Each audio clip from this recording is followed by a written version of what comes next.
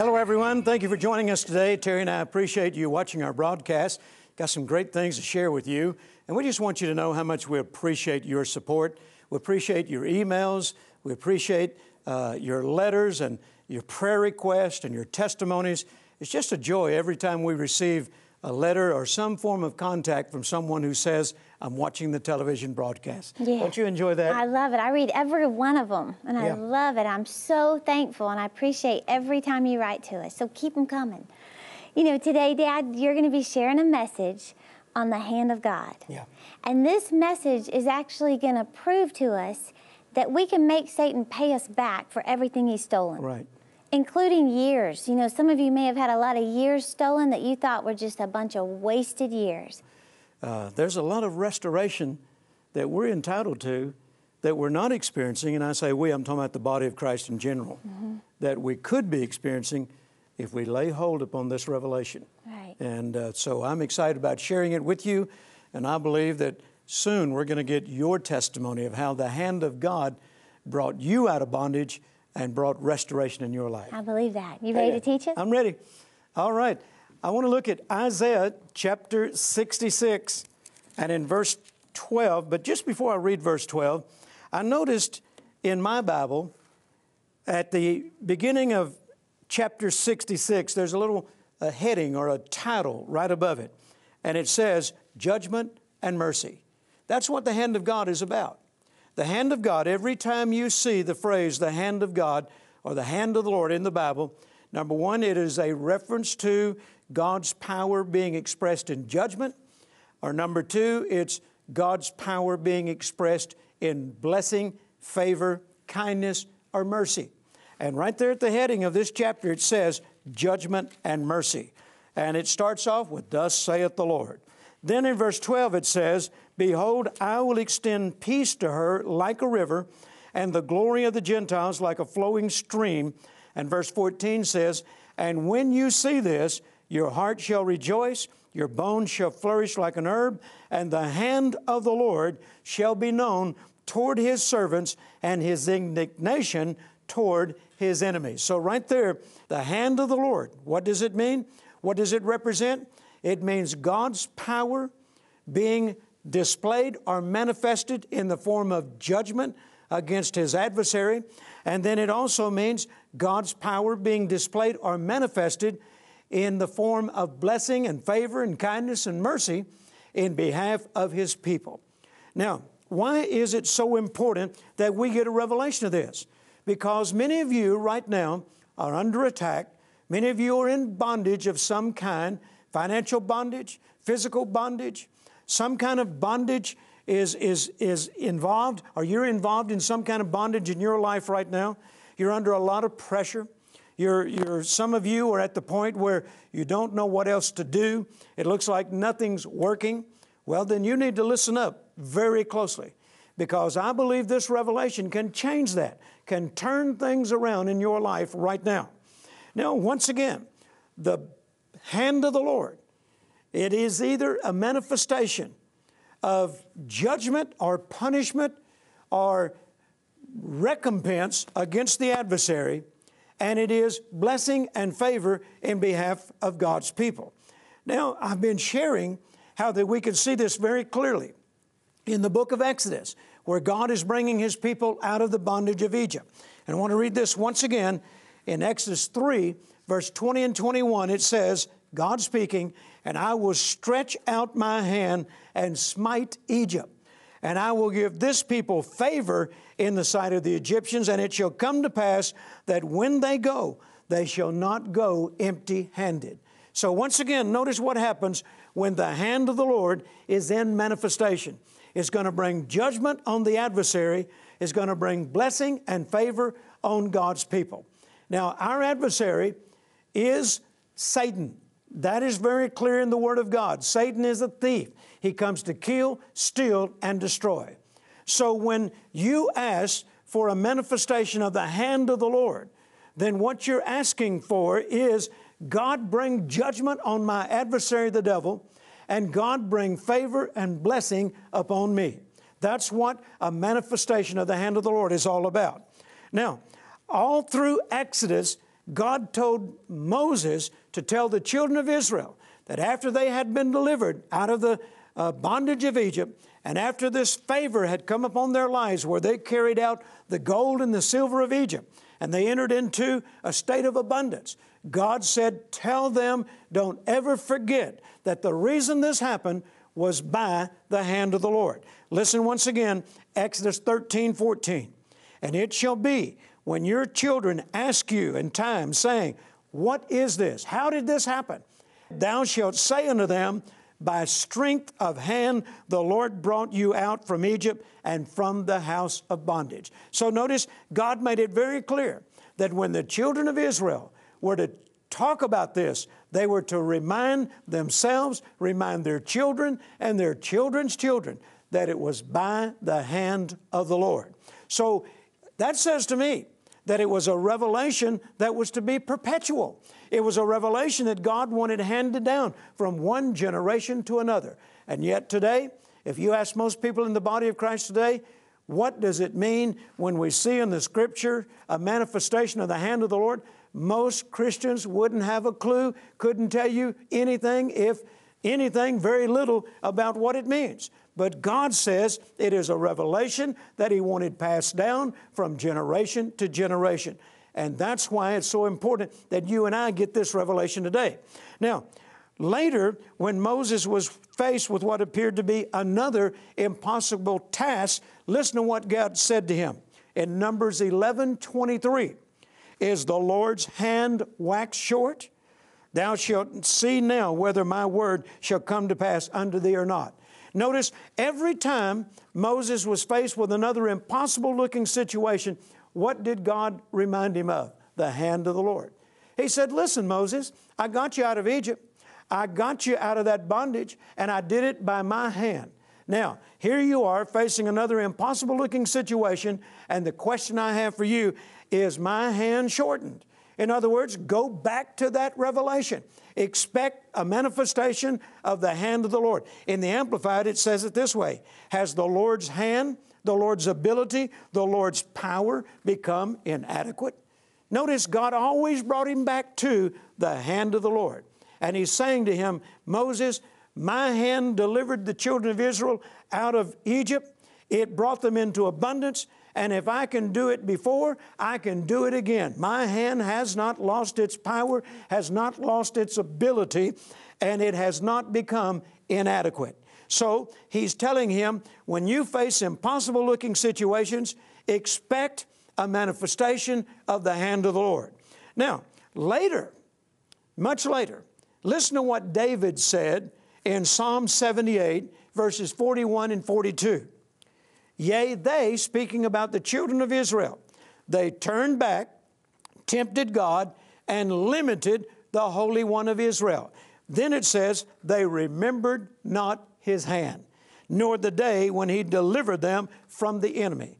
Notice it says they limited God. How did they limit God? It says one of the ways they limited God is they forgot about the hand of the Lord. They did not remember how that His hand delivered them out of Egypt, how His hand delivered them out of bondage, how His hand brought abundance into their lives. They forgot about that. And as a result of it, it said they limited God.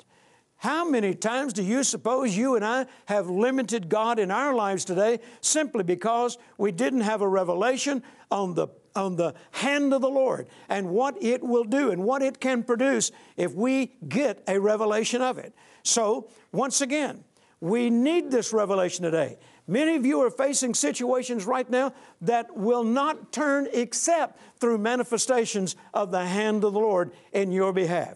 Once again, what does it mean? When the hand of the Lord is in manifestation, it means that judgment is coming to your adversary and favor and blessing is coming to you. Praise God. Now, doesn't that sound like something you need right now in your life? Now, listen to this scripture. I read this scripture for years and years and years, and I really didn't understand what it meant until I got this revelation on the hand of the Lord. Now, listen to this. Maybe it's a familiar scripture to you. Maybe you struggled with it in the past just like I did. Listen to Isaiah chapter 45 and verse 11. Thus saith the Lord, the Holy One of Israel, ask me of things to come concerning my sons, and concerning, listen to this, the work of my hands command ye me. Now I'd read that and I'd think, Lord, what in the world are you saying? He said, concerning the works of His hands, command Him. Now I don't know about you, but that's a little bit too strong. I mean, I understand God commanding me, but me having the right to command the hand of the Lord? I mean, I just backed off from that and I thought that's got to be a misprint. I mean, who in their right mind would ever command God to do anything? Now let's listen to this very closely. Notice what it says. Concerning the work of my hands, command ye me. God is actually inviting us to command the work of His hands. Now, as I studied this, I began to get a powerful revelation of it. In the Strong's Concordance, it states that the word command here in Isaiah 45:11 means to appoint. To appoint. It also means to assign or to commission. Now, I can deal with that a whole lot better than I can command. I mean, I just can't imagine me standing up before God and say, I command you to do thus and so. But here it says that it literally means to give Him an assignment. It literally means to commission Him to do something. Now, that reminds me of James chapter 4, where it says, you have not because you ask not. In other words, God is saying, I want to do these things for you, but you're not asking me to do it. I want you to give me an assignment. I want you to commission me to do this. My hand can bring you out of bondage. My hand can bring you into freedom. My hand can smite your lack, and my hand can bring you into abundance. But what I need is your giving me an assignment to do it. Commission me to do it. That's what command ye the work of His hands means. Now, another meaning of it is loose me to work in your behalf. That's what God is saying. Loose me to work in your behalf. You know, many years ago, I was going to Kenya to do some missionary work and to build churches and pastor seminars, open air crusade, and a number of projects that we were doing in that nation. Dr. Oral Roberts called me and he said, Jerry, I understand you're getting ready to go to Kenya. He said, I'd like to go with you. And so we talked about it and we set the date, and he flew to Dallas. He and Evelyn flew to Dallas, met with Carolyn and I. And then he and I got on the airplane and we flew to London, England, and then we flew on into Nairobi. When we got to Nairobi, we had some meetings with government officials. I was getting ready to build a medical center there. And then I chartered an airplane and we flew to Kakamega, Kenya, which is on the border of Uganda. This is where we were going to build that clinic, and it's also where we were dedicating some new churches we'd built and to do an open-air crusade and pastor seminars. So when we got there, we got checked into the hotel we were staying in. I told Brother Roberts, I said, Brother Roberts, I've got an extremely busy day. If you'd like, when I get back, I'll have dinner with you. And then if you'd like to go to the meeting tonight, fine. If you'd like to just rest in, that'll be fine too. He said to me, made a statement to me, and I'd never heard anybody say anything quite like this before. He said, now, Jerry, I'm here as your guest. I'm here to serve you. And anything you want me to do, you just command me to do it. When he said that, I looked at him. Now, this is my spiritual grandfather. This is a man who's taught me much, has imparted into my life. I mean, not only that, I mean, just lay aside the spiritual part. He's my elder.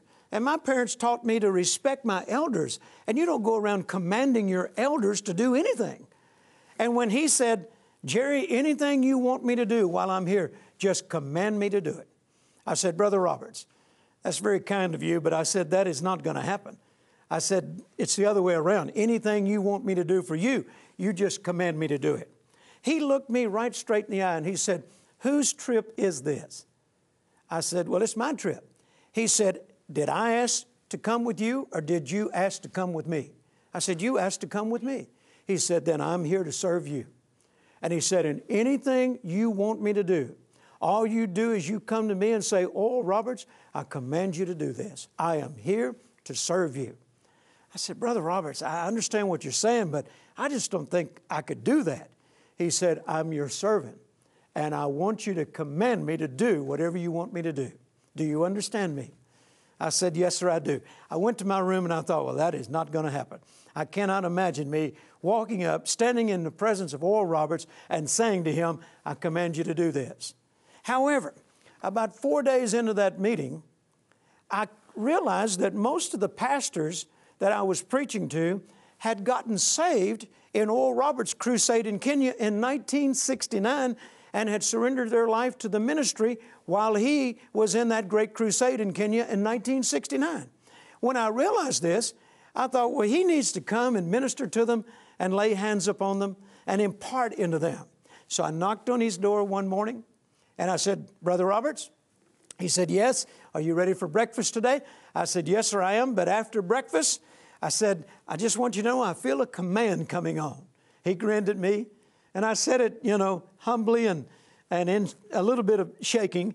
And he said, I feel a command coming on. I said, I feel a command coming on. And he grinned at me, and he said, what do you want me to do? I said, Brother Roberts, these pastors that I'm ministering to, most of them got saved in your crusade in 1969. And I command you to come and preach to them, to lay your hands upon them, and impart into them. He smiled and he said, as soon as we finish breakfast, I'll be your servant, and I'm ready to go. Now, we got finished with breakfast. We got in our little van, drove over to where the meeting was being conducted. The ministers didn't know that Oral Roberts was going to come and minister to them that morning. I had him in a room waiting. I set the stage for it, and I said, now, many of you got saved and heard the call to preach under Oral Roberts' ministry in 1969, and he's here today to make an impartation into your life. Well, obviously, they were excited. Brother Roberts came out, and he said to me, as he was going to the platform, he said, no, Brother Jerry, I'm a much older man now today, and he said, I can't preach as long as I used to. And he said, and I can't pray for as many people as I used to. So he said, at best, I may be able to give you 30 minutes preaching, and then I'll lay hands on as many of them as I can. And if you'll get me a chair, a stool to sit on, then I'll pray for as many as I can. But I'm much older now, and I don't know how much of this I can do. I said, that's fine. He got up to preach. Now listen to me. He got up to preach. 30 minutes later, he's still preaching. 45 minutes later, he was still preaching. An hour later, he was still preaching. An hour and a half later, I got up, walked up to him while he's preaching. I said, I command you to stop. And he grinned. I said, lay your hands on these people. And he laid hands on those ministers. And when he got tired, we put him on a stool, and he laid hands on the rest of them. And it was a glorious meeting. But I got a revelation. What Oral Roberts was saying was this, Jerry, I'm here. Why would I be here to just sit in a room all day? I'm here. Give me an assignment. Give me a commission. That's exactly what God is saying to us. God is saying, I'm the creator of the universe. I can handle your adversary. I can make him pay back everything that he's stolen from you. And I can bring favor and blessing on your life. Give me an assignment. Concerning the work of my hands, command ye me. And how do we do that? Just like they did in the book of Acts, the Bible says that they prayed. And listen how they prayed in Acts 4, 29 and 30. They said, Lord, behold their threatenings, and grant unto your servants with all boldness that they may speak the word by stretching forth thine hand. Notice in the early church, they had a revelation of the hand of the Lord, and they said, God, stretch forth your hand. That's what you need to do right now. If you're under pressure, if you're in bondage, God is saying, give me an assignment. Commission me. So I'm going to encourage you right now. Pray this prayer. Pray, God, I beseech thee, stretch forth your hand. Smite my bondage. Smite my debt. Smite this sickness. Deliver me from my adversary. Bring me out of this bondage. give me freedom, give me favor, and give me blessing. In Jesus' name, amen. And you just watch what is about to happen in your life. Hey, I'll be back in just a few moments. Watch this special announcement first.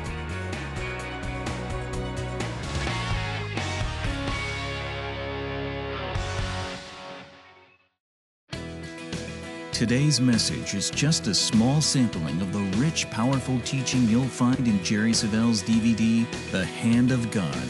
In this revealing message, you'll receive the very principles that have enabled people all over the world to overcome their problems and experience God's blessings. The same results can be yours today, too. As you watch this DVD, you'll discover how God can restore to you what the devil has stolen, the secret to praying and getting results, how the hand of God can save you from trouble, and much more. As our way of saying thank you for your gift of $15 or more, we'd like to send you your own copy of Jerry Savelle's popular DVD teaching, The Hand of God. And for a limited time when you contact us, Jerry would also like you to have this special bonus book. Are you tired of sowing much and reaping little? With it, you'll discover the surprising reasons why many of God's people don't experience the results they should, and what to do about it. This message contains the answers you've been looking for, so don't wait. Call or click now with your special gift of just $15 or more. Visit us online at jerrysavelle.org or call 800-211-4834 to request your copy of Jerry's important DVD teaching, The Hand of God. When you do, we'd also like to give you the book, Are You Tired of Sowing Much and Reaping Little? What a powerful revelation that is, to find out that you could actually be limiting God by not remembering His hand. Yeah. So if you'll remember His hand, God could be unlimited in your life. You know, I really, really want you to get this DVD on the hand of God. The only way you can really get a revelation of something is to hear it over and over and over and let it get into your spirit the way it got into Dad's spirit and the way I've learned it now. So get this DVD on the hand of God. It is such a powerful, powerful message that you need to get a revelation of. When you order this message on the hand of God, we're going to give you for free this little mini book, or it's not a mini book, it's bigger than that, but it's called Are You Tired of Sowing Much and Reaping Little? Powerful revelation in here to prevent you from just always feeling like you're throwing money away, not seeing any kind of harvest. There's a reason for that. Yeah. So, Dad, I mean, it's amazing to think that we could be limiting God. I mean, you could be praying about stuff over and over and over and wondering why in the world I'm not seeing results, but limiting God by not remembering His hand. You know, how many times have most Christians ever heard somebody pray that? Lord, stretch forth your hand. Or God, I'm asking for a manifestation of the hand of the Lord. We know to pray in the name of Jesus. We know to pray, you know, in faith, believe we receive when we pray. But how many people actually pray, and Lord, I'm asking you to stretch forth your hand? There's a power in that that belongs to the body of Christ that we need to tap into right now. Wow, that's awesome. And you said that, I mean, it's a revelation to finally figure out Satan is the thief. Yeah. He's the one you need to be mad at. It's not that person. It's not that ex-husband, that ex-wife, that former boss. Satan is the thief. He's the one you need to charge all of your anger, all of your hurt, all of your pain towards. But then take it a step further and make him pay you back everything he has stolen from you. You know, the Lord actually said to you, my people are letting their adversary get away with too much. Yeah. A funny thing, a lady said to me one time, said, Brother Jerry, I heard that message. It really blessed me. She said, but I got one question. Satan stole my husband. Am I supposed to believe for 7 back? I said, no, how about 1 7 times better? That's good. 7 times better. Clear that up. Yeah. So we want you to get this. This is the last week to offer this DVD on the hand of God. A powerful DVD. If you're not used to watching DVDs, you usually listen to CDs. This is one of those you'll want to watch, you know, to really get a revelation of it. Now, when you order the hand of God, we're going to give you this for free. Are you tired of sowing much and reaping little? This is a powerful book. It'll probably clear up some questions you have on why it feels like you're giving in every offering and you're not seeing a harvest. Yeah. There is a reason for that. This is a short little book that you can read that quick and start applying it to your own life. So, Dad, thank you for sharing on the hand of God. I'm expecting testimonies now. Yes. We prayed, and people are going to be praying this way, and I'm expecting you to contact this ministry and share your testimony so that we can share it with others and it'll inspire them. Right. This is one of the ways we restore this revelation. You know, I've noticed in studying revivals, Terry, and I believe the church is headed for a brand new revival. Yeah. One of the things that not only happens is God's people get their zeal back, get their fire back, but also lost revelations are restored. And that's what this is all about. A lost revelation, the hand of the Lord, is coming back to the church and it's going to impact your life in a powerful way. We'll see you again next week.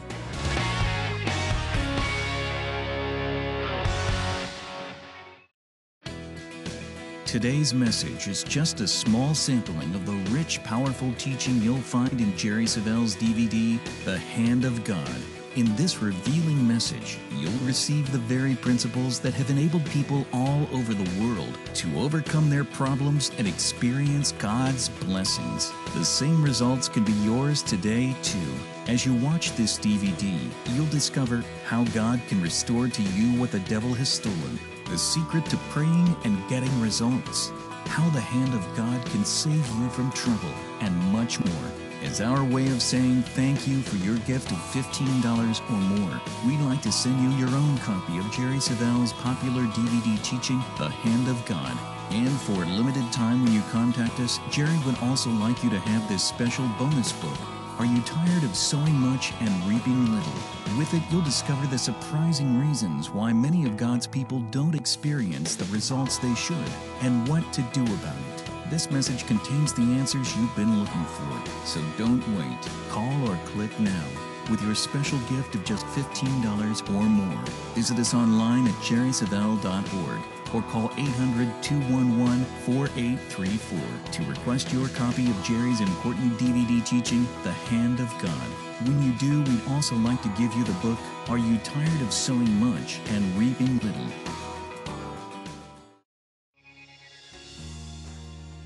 Every week, Jerry Savelle Ministries International is making a powerful difference in the lives of people around the world. But that's only possible because of the financial support of friends like you. That's why we'd like to invite you to join us as we continue to take the power of God's Word to a global audience in such great need.